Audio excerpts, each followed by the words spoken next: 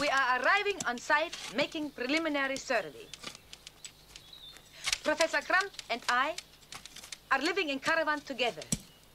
We have been all over the site poking. Look, don't you think it would be better if I wrote the report? Who's expert on Romans, you or I? You are. Then will you please continue, Professor Crump?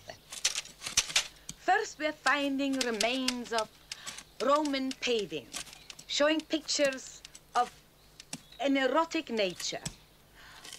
One of the pictures is showing a Venus. A what? A Venus.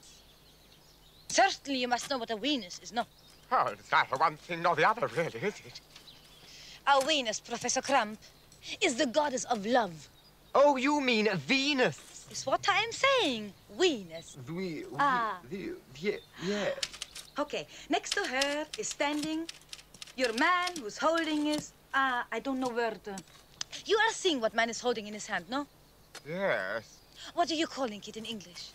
Well, you have a very large choice, really. No, it's not. It's one short word, much to the point.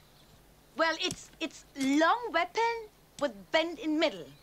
Oh, you mean a bow? A bow and arrow. I thought you meant the chap who was firing it. In England, we call him Cupid or Eros. It's not mattering, Professor Crump. You will continue, no? He is firing arrow, which is hitting people in arts. In what? Hitting people in arts. In Arts. Oh, I see. There. Da.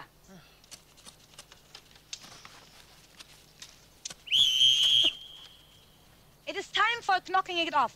For what?